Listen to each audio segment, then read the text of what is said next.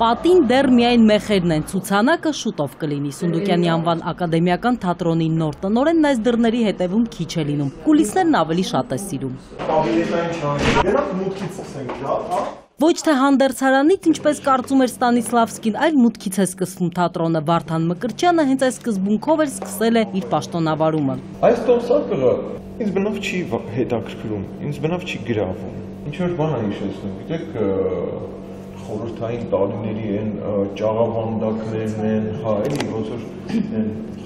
խուց ինչ որ բան փոխանցես։ Հանդերձարանից հետո մինչև դահլիճ մտնելը Սունդուկյանի հանդիսատեսին նույնպես սպասվում է անակնկալ։ Վարդան Մկրտչյանն արդեն պատկերացնում է, թե ֆոյեի որ հատվածում ինչ է լինելու։ Ահա այս նեղ ու փոքրիկ դռան հետևում փակված Սունդուկյանի ամբողջ պատմությունը կտեղափոխվի մեծ ու ընդարձակ նախասրահ։ Այստեղ շատ հետաքրքիր բաներ կան, բայց այս ամենը փակի տակ է։ Ես չեմ ուզում լինի փակի տակ։ Ես չեմ ուզում որ թատրոնից գա արխիվի հոտ։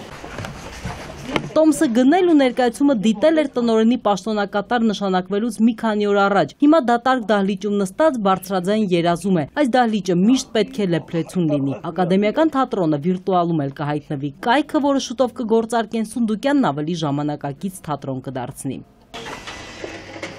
Համեցեք։ Մենք սովորաբար մարդկանց այստեղ չենք թողնում։ Այստեղ հանդիսատեսի ծափերը երբեք չեն հասնում, Մայր թատրոնի բեմական դեկորներն ու ռեկվիզիտներն են պատրաստում։ Թատրոնի ամենատարեց աշխատակիցն է, 56 թվականից է այստեղ։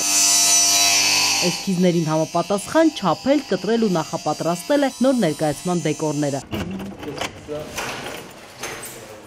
Մեկ սենյակային կողմ էլ կարվում են զգեստները, մնացել է միայն գլխավոր դերակատարի զգեստը, դերասանուհին ինքը պետք է ընտրի։ Թատրոնը նոր տնօրենի հետ, նոր շնչով, նոր ներկայացմամբ ու նոր ոգևորությամբ պատրաստվում է նոր թատերաշրջանին։ Բեմում կլինեն հոկտեմբերին, խաղալու են Պարոնյանի մեծապատիվ մուրացկանները։ Մանուիլիցյան, Խաչատուր Եսայան, ժամը լրատվական։